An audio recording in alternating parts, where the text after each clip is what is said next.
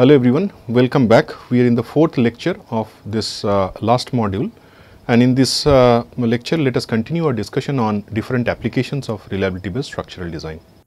We have seen that reliability problem is nothing but an optimization. So optimization plays a vital role in the reliability based analysis of structure. Now there are different options for optimizations are there. So we'll not go into the details of that, but we'll see how we can actually use constraint optimization, and that we introduce in the framework of reliability to solve reliability based design problem. So that's the main aim of this discussion, because whenever we will apply this reliability theory, effectively what we have to do is to opt for this optimal solution. And that's the reason if we go for reliability based design of any structure, we need to handle constraint optimization. Now, why we do optimization? The simple reason is it gives a better design when we have multiple variables to deal with. That may be design variables, maybe some random variables in our case when we talk about uncertainties. So using this framework, we get better design that we'll see as we progress how we can improve our design through this optimization. Now, in this process, what we need to do is basically we have to minimize objective function, and then in that minimization, if we have no other condition, that's an unconstrained minimization. But in reality, we need to satisfy different conditions. For example, you can see this first equation here. So this minimization is subjected to, say, Gj of x less than equal to 0. That means this is a limit state. It actually defines the performance when we have different variables, and some of them may be random variables too. And in reality, we can have multiple performance functions. In fact, if you recall, when we studied subset simulation, at the end of subset simulation, I showed you one paper where actually multiple limit states are used, and using that actually the reliability problem is solved, and also structural optimization was proposed. So we can have in reality multiple limit state functions defining different performance criteria. Then we can have some equality constraints also, and then we can have some bounds for the variables that we use in this optimization process. So that makes the most generic statement that we can imagine in case of a optimization. And in this format, this x is basically the vector of design variables that we'll get as a solution of this optimization process. And once we satisfy all these criteria through this constraint optimization, then actually we meet the performance requirements. We do not just select this from a particular analysis, but through the satisfaction of this performance criteria. And that's why constraint optimization is so important. And you can broadly classify them into two major subgroups. One is what we call direct, and another is indirect approach. It is actually based on the way we handle the constraint equations. Now, when we talk about solutions, there are different solution techniques available. For example, gradient projection algorithm, Lagrange multiplier, we have already studied this when we solved the first order reliability problem. And there are other options also available. For example, feasible direction, then interior and exterior penalty approach, and then obviously sequential quadratic programming, and the list continues. This is not the exhaustive list. Now, in this brief discussion on optimization and how we can bring in this concept in our reliability based design, we will only discuss interior penalty approach because of some merit of this approach. In this approach, actually, the solution always remain within the feasible domain if we start our optimization process with an assumption which is well within the feasible domain. And in this process, actually, what we do, we combine all this into a new function, as you can see here, and then we actually minimize this function to get the optimal solution for this fx. So what we do, we have this objective function and we have some constraint conditions.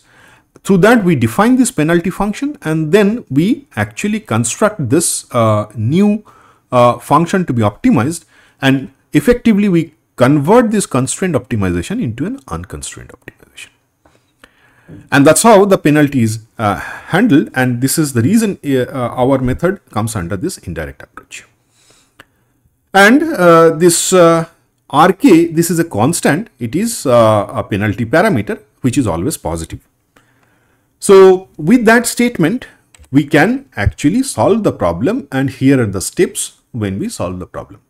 So we first initiate with a guess and the value of RK, initial guess of RK, which is always positive, and typically its value ranges from 1.1 to 2 times the original effects that we evaluate at the starting point. So that's just a guideline, a thumb rule that we can start with. Nevertheless, our main objective is to initiate the process with a good guess, which is well within the feasible domain. And within that domain, our task is to find out the optimal solution. So once we do that, then next task is to formulate that unconstrained problem. And for that, we actually construct this f function. And once we have that, then we can solve using any standard algorithm, just like we did in case of first order reliability analysis through Lagrange multiplier technique. Now, once we do that, at the end of this solution process in an iterative framework, what we get is the new point. And in this new design point, we actually evaluate from the last point that we used to initiate the algorithm. Now here you can see these two parameters S and gamma. They are basically the search direction and the step size we use. And then once we do that, we find out the new design point. Our remaining task is to check convergence.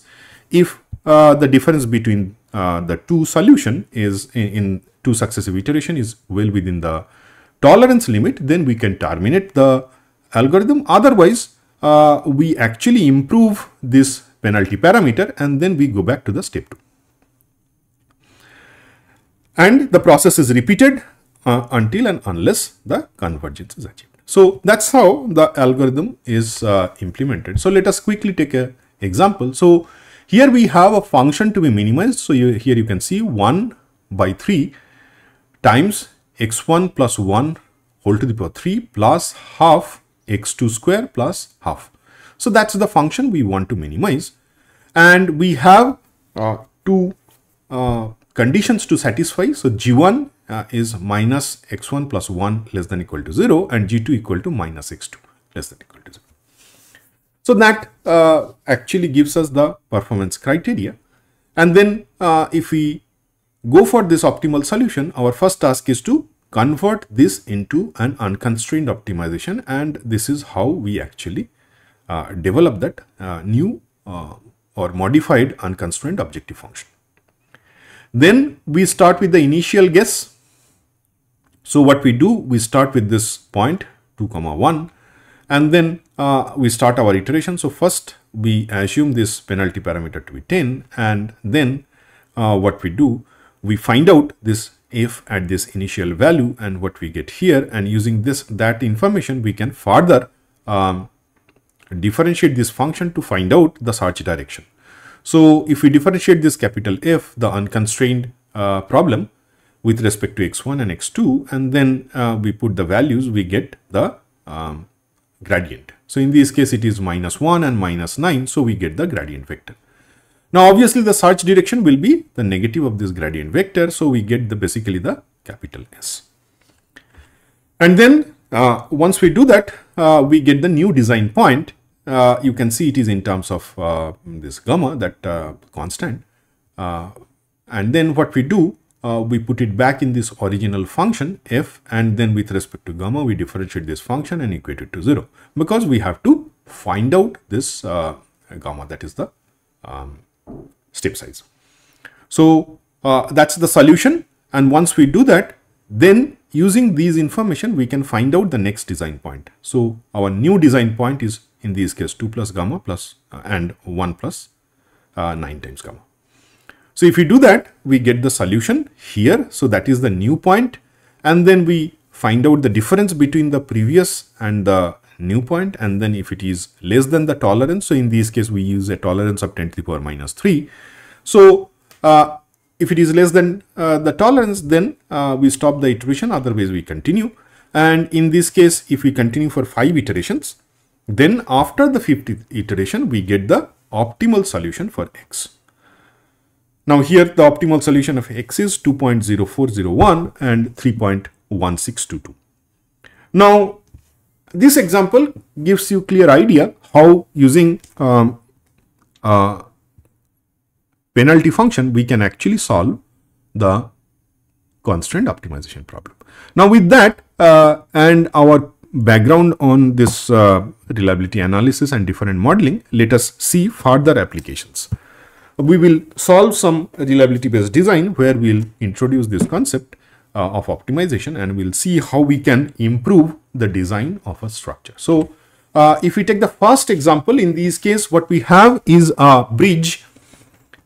This is not a reliability problem. Recall in the subset simulation we actually talked about structural optimization also.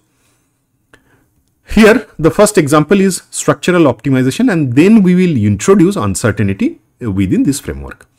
Now this is a bridge railway overpass, and then it is actually a box. It's a eye girder. You can see here the cross section of the bridge, and then this bridge is having 2 lanes, and at the center line this is separated. So actually the deck is not continuous, so there is a gap. And the test results I will show you here is actually on the left hand side of this bridge. So we put some sensors on the bridge and then use some track load to see the vibration level. Now the main objective for this is to see the in situ structural health. So what we do when we have this kind of problem, so we have an existing structure, and once it is constructed in left for its operation, then over the years actually there can be a lot of detrimental effect, and then that reduces strength. So periodically we need to go for see this structural health monitoring, and there we start with a model. So for this we first create a bridge model, and here you can see we have this longitudinal girders and then cross girders, and that's how this bridge frame is created, and on top of that there is a bridge deck. So normally what we do, we use different softwares to model this kind of bridge and do the analysis, either static or dynamic. So in this case we use ANSYS to model this bridge, and this bridge is modeled using beam and shell elements. So that gives us the model as per the drawing for this bridge. Now remember, this drawing is created when even the construction was not done. Before that, first the structural drawing is prepared, and according to that drawing the construction is carried out, and then the bridge is left for operation. Now what happens over the year, if there is a change in frequency, change in material property, that will be reflected in the vibration characteristics. And if there is, for example, say a damage, definitely that is bound to affect the stiffness of the structure. And if you recall, when we discussed load models, we said that the dead load of the structure is not affected by great extent. So only the stiffness of the structure is reduced over time. Then if that is the case, what happens? The vibration characteristics changes. And if we see the vibration modes, that is the natural frequency and mode shape, and also the structural damping, it is these structural features that will be affected by the deterioration.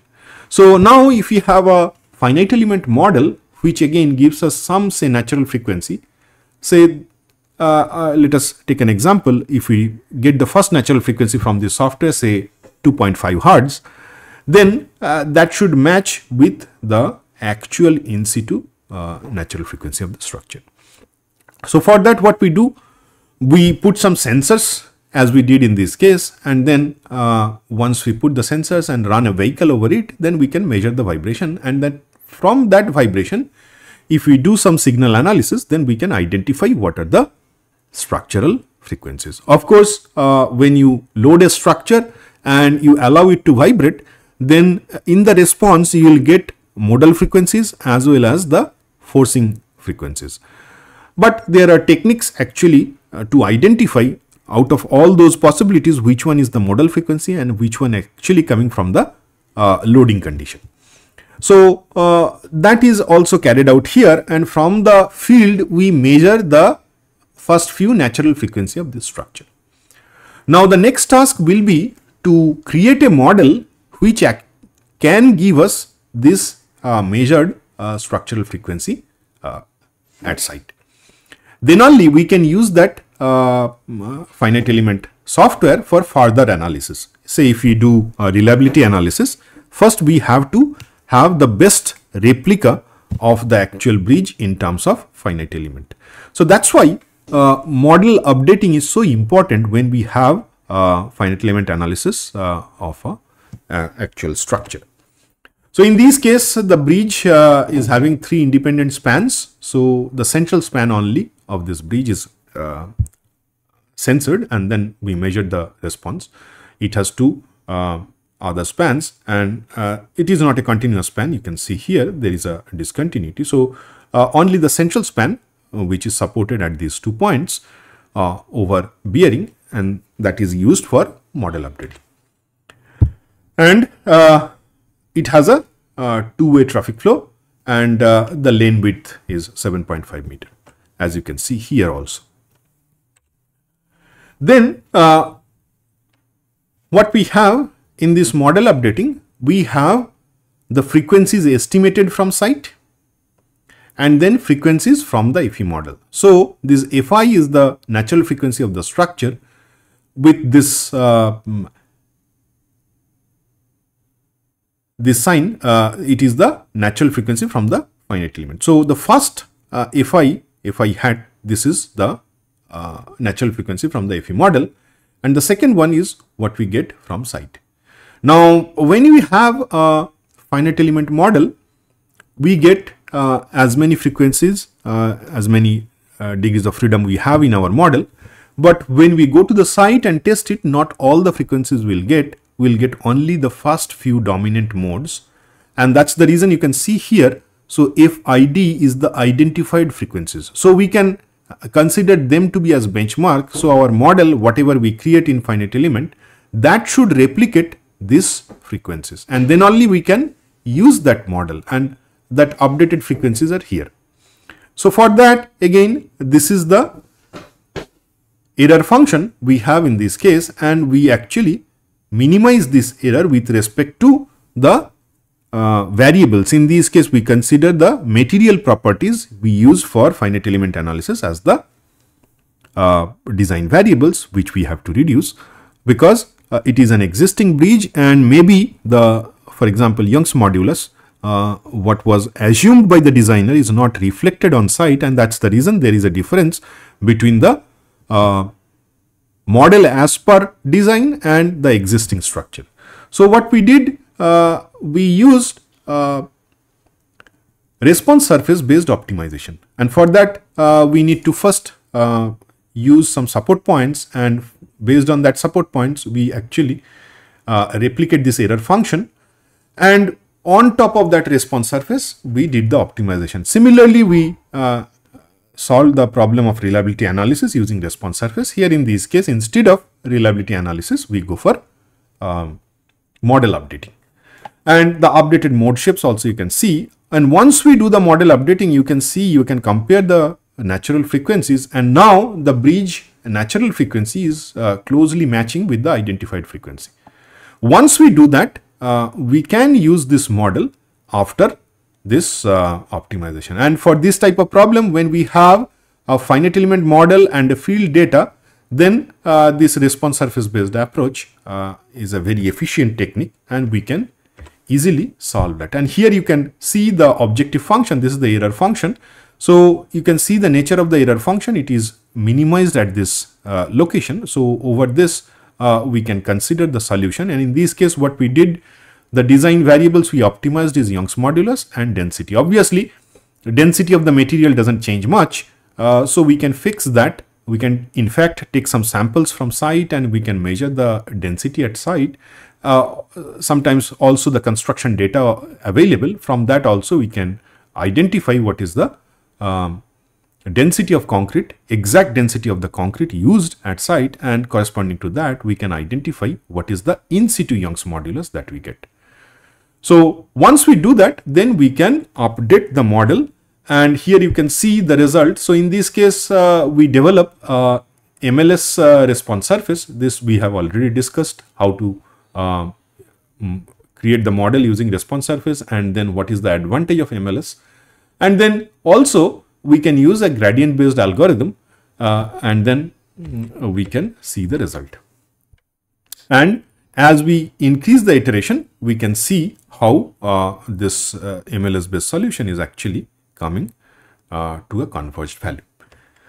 So that gives a clear idea. And in this meta model based optimization, then what we do, we can compare the performance of different meta model based approach. Recall, when we construct a response surface, we first create the support points, and here you have, that is what we call design of experiment. So here we have different support point schemes that we can adapt.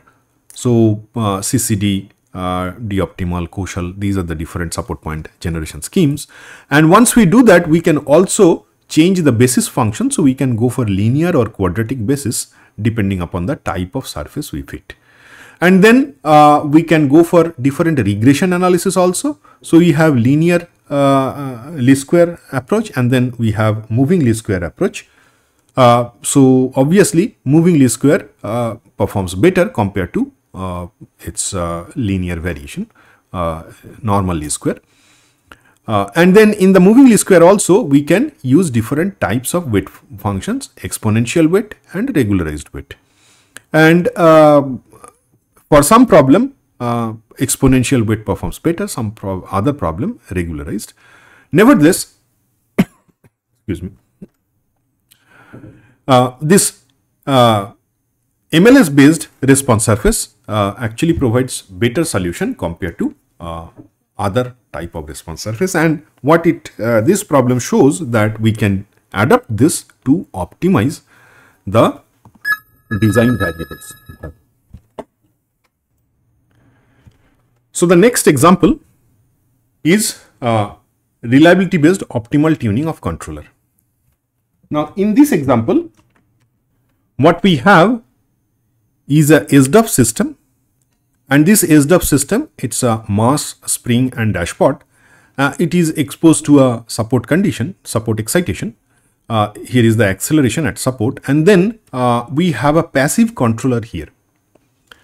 Now a small TMD is fixed over this structure, and when we tune the natural frequency of this TMD with the natural frequency of the structure, then obviously resonance will occur, and because of that resonance, this small TMD, it works as a vibration controller, and this small TMD absorbs a good amount of energy because of resonance, and that's the reason the response of this is suppressed to a great extent. And that's how a passive controller works.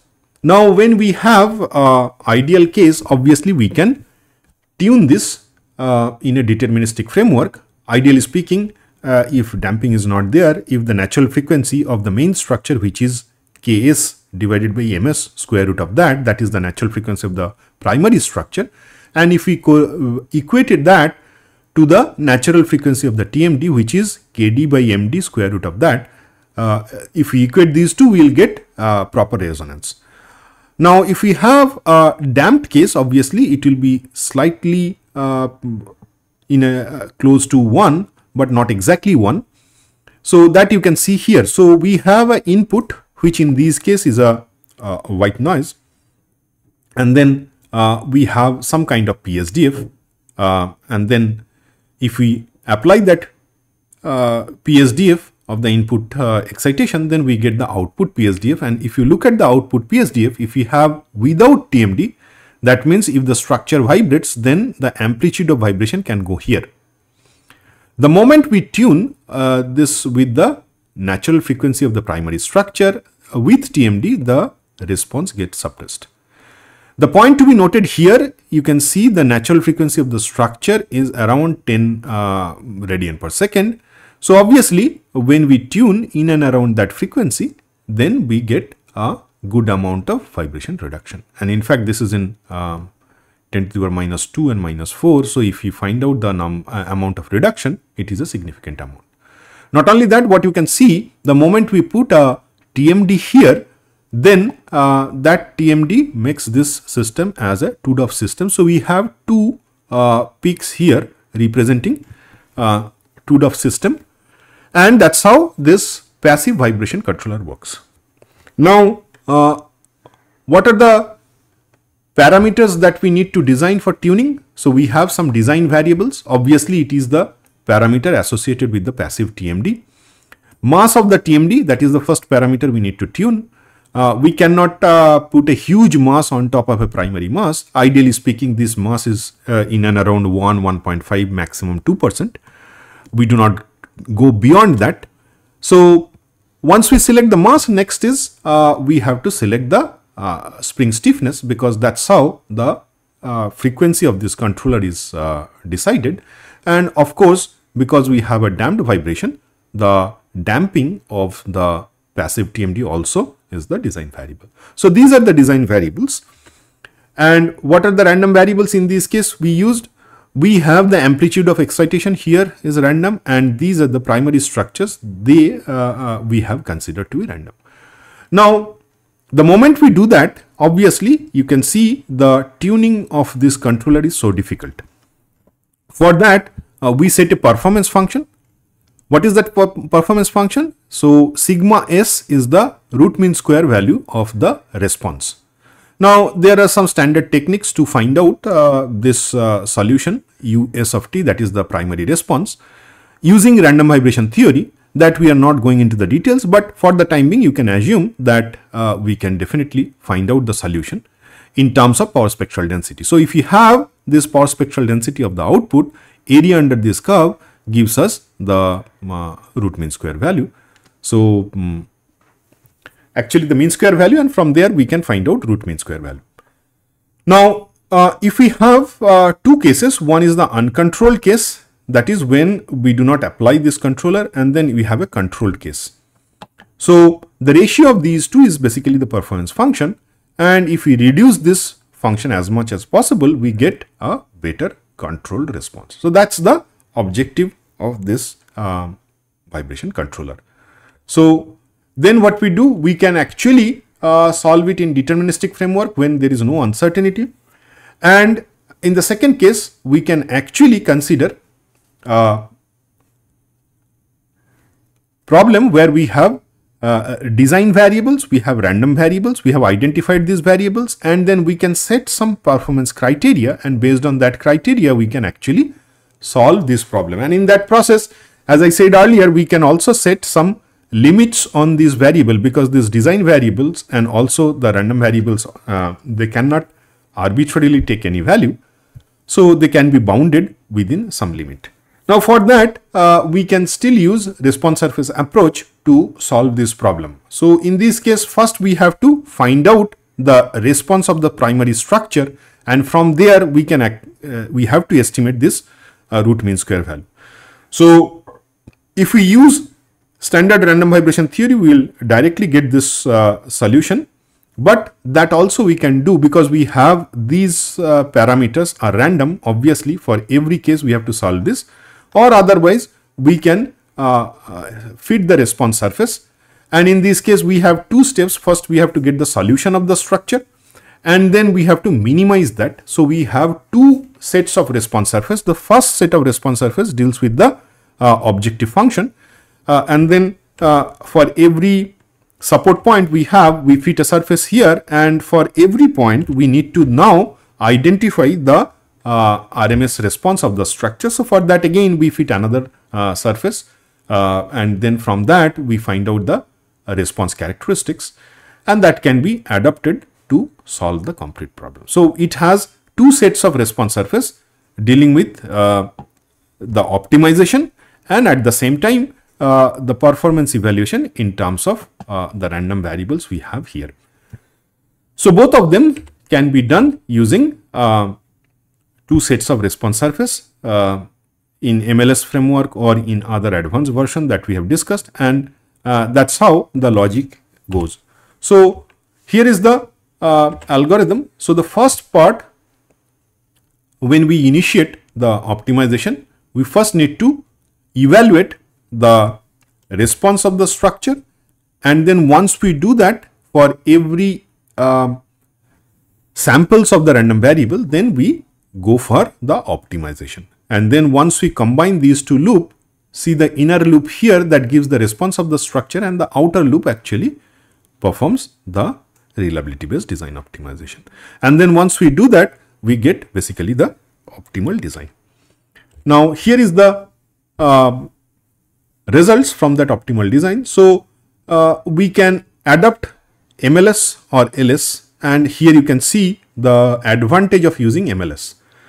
In this case, because we use a moving least square and we control the error of modeling through a weight function, and that weight function is localized at a certain point. So we have these support points and the weight functions are localized, and you can see all these points are properly mapped, and we create a response surface. Now if you go for a regular LS, obviously it will have a global match, and that reason you will not get a surface which will pass through all these points. Obviously if we do an optimization over this surface, it will be erroneous. And on the other hand, if we use MLS, we will get a better result. And in this case, we use CCD scheme. So these are the support points in 3 dimensions. So if we use a CCD scheme, we have 2 to the power n plus 2n plus 1. These are the number of support points we have. And then these are the variables, these are the random variables we have, the means are given. So these are the random variables, and the design variables are basically the tuning frequency and the damping of the TMD. And of course, there are some limits, upper and lower limits for this problem. Then this is the result. So here is the objective function when we solve it in the deterministic framework, and you can easily sense that we have around 0.9 we have the optimal solution, or 1. So here in this region we have the optimal solution. Now if we go for a deterministic design, obviously we will employ resonance, and then using that resonance we absorb vibration energy from the primary structure, and that's how a passive TMD works. And for that also we can find out what will be the optimal damping of the TMD. Now the moment we introduce uncertainty, some variable will be now random. Obviously this is not the best point. As you can see, if you apply a small perturbation, then the performance function value abruptly changes in this vicinity, because that is the deterministic optimization point. And the moment we introduce uncertainty, obviously the controller performance will vary if we tune at this particular point. So that's the difference between deterministic tuning and the moment we introduce uncertainty in the system. So we have to tune at some other place where if we apply small perturbation because of the uncertainty, then there will be not much variation. And we'll see in a minute how the deterministic result and the moment we introduce uncertainty, the optimal point changes. So here are some of the results for different level of coefficient of variation. And the moment we increase the coefficient of variation, you can see the simulation and the response surface based analysis, they match closely, and there is a significant difference between the deterministic design optimization and the stochastic case. And that's precisely as I explained, the moment we use the deterministic optimization point and then introduce uncertainty in the vicinity of this point, the change in J function is really very high, and that's what is reflected here. Now if we see the optimal solution, so the first is deterministic design optimization, and as you can see, it actually traces the optimal point.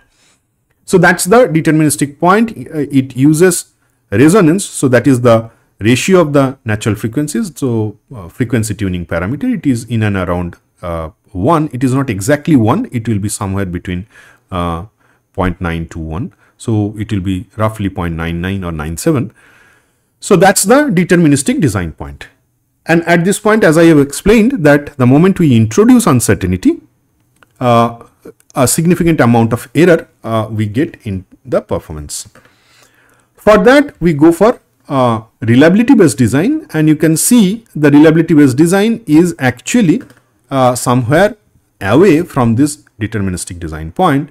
And if we tune here, if you look at the surface, a small change in some variable due to uncertainty will not change the performance function much.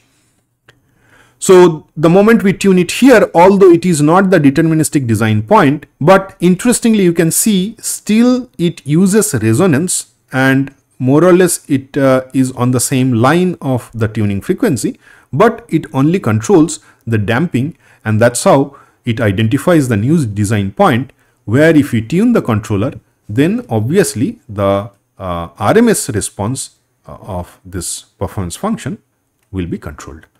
So that's how actually the reliability based design works in case of practical problems. Now here are some of the results. What you can see, the moment we introduce this reliability based design optimization, the beta, it actually is significantly more than what we have from the design optimization. And this is the error function plotted, and we can identify the location where we have optima, and that also we can repeat when we change the coefficient of variation. So that completes the first part of the problem, and we can extend this for MDOF system. So here we have the MDOF system, and that is tuned by a controller. Obviously we have a single controller, so the dominant mode, first mode, we can control using this. Only one frequency can be controlled. So in this case, again, we can repeat the same. So we'll not go through the complete solution, but the point I want to show you is that the moment we introduce uncertainty, see the transfer function here, frequency response function, and you can see the variation in the frequency response function the moment we have uncertainty in the system. So these are the random variables. If we model that as a random variable, then the moment we do that, the frequency response function actually has that effect. Now out of that, this black line is the deterministic point, and then this control line when we use the deterministic point. But the moment we introduce uncertainty, you can see the response varies significantly. So if we have this type of situation, then deterministic tuning of the controller will not work, and we have to consider the uncertainty, and then accordingly we have to tune the controller to get the best performance. So that's the first problem. And then again, in this case, when we have say performance function in terms of the ratio of the RMS values, that J function, it has a mean and it has a standard deviation also. So if we sometimes we have conflicting optima, so for that we can generate the Pareto front, and then using that Pareto front we can still tune the controller. So in this case, mu of J and sigma of J we estimate, and then we tune that accordingly, and then this is the Pareto optimal front, and on top of that any point we can select. Here are the different options. So the moment we consider reliability based design optimization, you can see we are mostly on the Pareto front. So that's how also we verified the performance of this reliability based tuning, whether it is giving a right answer or not. So that gives a complete idea how reliability based design optimization can be used. So the question before we move to the other problem, the question is, what is the mathematical operation that it does through reliability based design optimization, and that is reflected here. So if we find out the PDF of J, that is the performance function, the ratio of the two RMS values, and then if you plot it, here you can see the PDF of J. The moment we consider the deterministic design, that is the dotted line you can see, in this case obviously the performance limit is J equal to 1, and beyond that this is the failure region. Now in case of deterministic design, you can see it is spread over a wider area, and the moment we introduce the reliability based design optimization, that is this blue line, and the moment you introduce that, this area is squeezed, so the variance of this PDF that we obtain through reliability based design optimization, it is actually reduced, and that's the reason we have less amount of area beyond this performance limit. And if we find out the reliability index for different coefficient of variation and different mass ratio, that is also reflected here, and you can see always the moment we use reliability based design optimization, then we get the best estimate of reliability index. We have more reliability index compared to other, and that's why we have better performance robustness the moment we adopt RBDO. So that's how this reliability based design optimization works when we apply for a particular structure. Now in our next example, again it is a multi-story portal frame. So in this case there are lateral loads, and the performance is governed by the lateral deformation at this point A. So we have a allowable deformation, and then we have the lateral deformation due to this load application, and we have a few random variables that are identified here. So different parameters related to Young's modulus, moment of inertia, and cross section for this frame, they are random variables. So the properties of the random variable given here, altogether in this case we have 21 random variables. This problem is taken from a research paper, and then the PDF of this, you can see they are non-normal. So for that, again we can easily adopt a response surface based meta modeling, and here you can see the result and the amount of error we get from different modeling approach, and also you can see within this bracket. So we solve this problem using first order reliability method, second order reliability method, and all other response surface based approach. So we compare the results with HO SRSM and sequential SRSM. Recall this SRSM that is using Hermite polynomials, and this HO SRSM also taken from the published paper.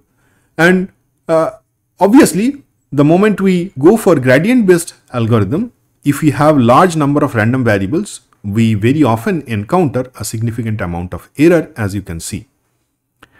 And from there, if we introduce a orthogonal decomposition of the response surface through some orthogonal polynomials, and if we sequentially, that means if we adopt moving least square approach along with the orthogonal polynomials, that's the best combination. And the moment we introduce that, you can see the amount of error in the modeling, it reduces. So the reliability index, or for that matter the probability of failure we get, it perfectly matches, closely matches with the Monte Carlo simulations. So we use different allowable deformation limit so that we increase, and as we increase, obviously we estimate the probability of failure. As these limits increase, that is reflected in the probability of failure, and the result from sequential SRSM, it matches with the MCS result. And not only that, you can also compare the number of function calls. In case of Monte Carlo simulations, 10 to the power 5 samples are used. Now if you have a finite element model like this, for Monte Carlo simulation, we need to solve it for a large number of samples. As you can see here, 10 to the power 5 samples. Compared to that, obviously, if first order reliability method works, that's very easy to implement.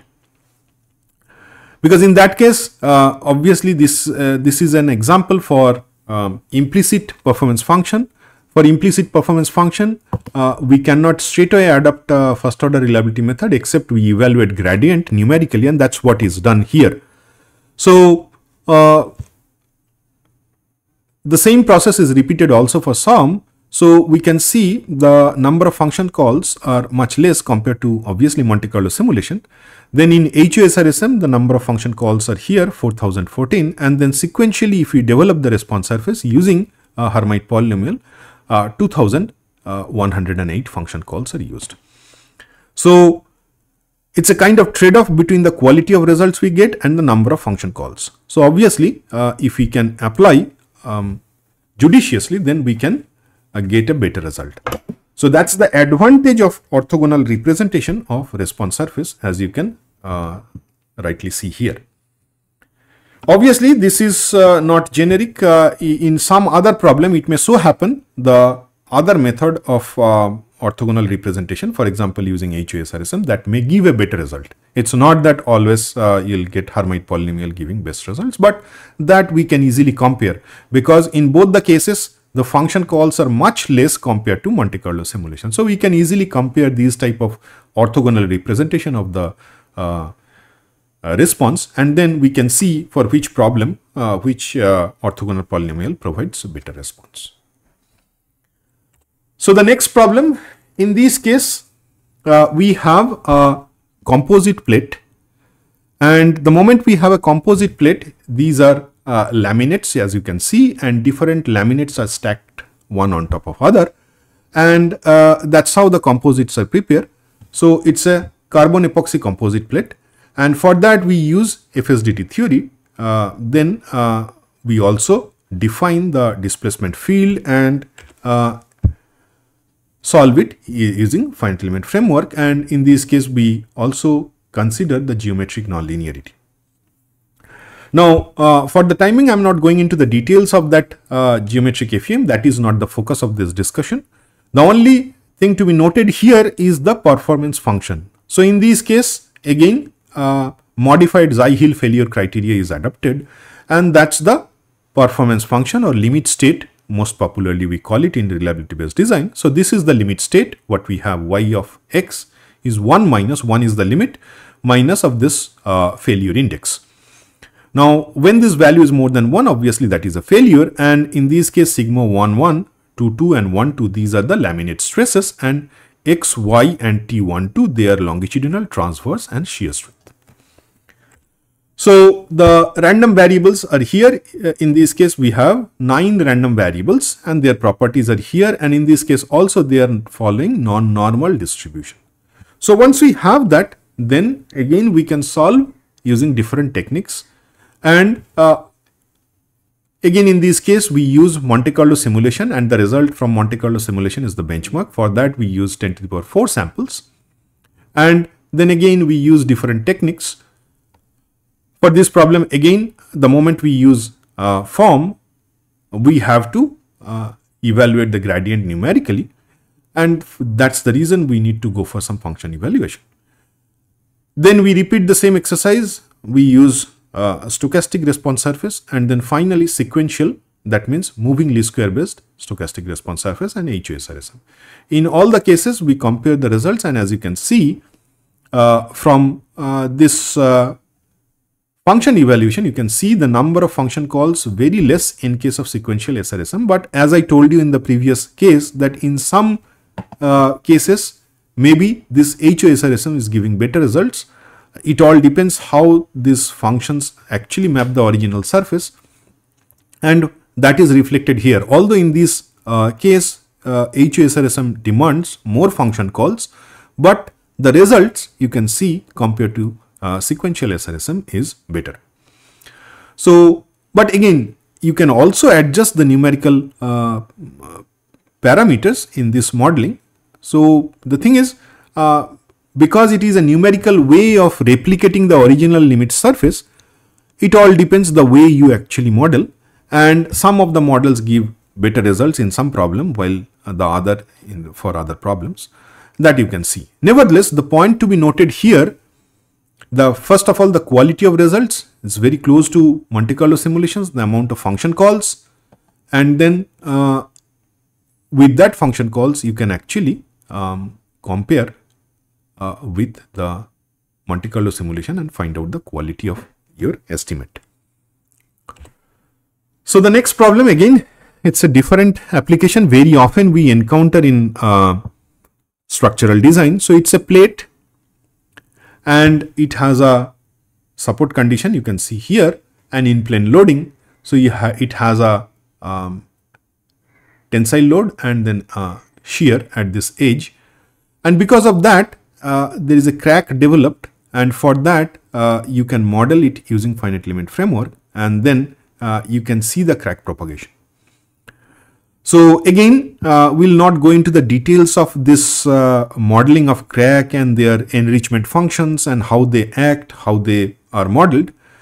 Rather, we will focus mostly on the reliability part. So when we have this type of problem, it can actually fail in different ways. It can have opening, it can have in-plane shear, and for that performance function is reflected here. So this is the performance function or limit state, and that we have to solve. So we have a allowable resistance, and then we have actions from the load, and then that's how this theta function appears here from the action, and it actually deals with the crack propagation.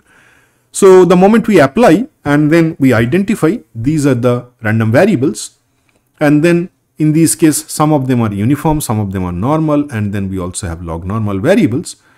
Then we can model it in finite element framework, and then we can use different techniques for reliability analysis. The interesting part of this is that the moment we have this type of complex problem, first order reliability analysis not always converge. In fact, this point I discussed earlier, how other researchers try to improve the convergence of first order reliability problem or gradient based reliability problem. So after some certain point, in this case beyond 52, the analysis shows that gradient based reliability analysis does not work. However, the meta model based reliability still works perfectly, and you can compare the results. And in this case again, if you see the HO SRSM and sequential SRSM, their results are very close to each other, and these are the very stable methods and that we can adopt, because it is sequentially modeling and the quality of the result is reflected here. Again, you can see the number of function calls straight away. The moment we introduce sequential development of this response surface, the number of function calls is reduced. Now, also in HOSRSM, there are 698 function calls compared to MCS, it's much less. And of course, if you use SRSM using orthogonal polynomials but not MLS, regular least square, you can see if we go for higher order, so in the 7th order, you can just notice the number of function calls. And that's the main disadvantage of using orthogonal polynomials in least square framework, because in many cases we need large number of function calls and still the results may not be that great. The moment we introduce MLS based option or other advanced technique, as you can see here, and then immediately it is reflected in the number of function calls and the quality of end result. The last problem in this discussion is again the Frank's function. So this test surface we'll use. Earlier we solved the reliability problem. So you can see this is the Frank's function. The expression for this Frank's function is given here.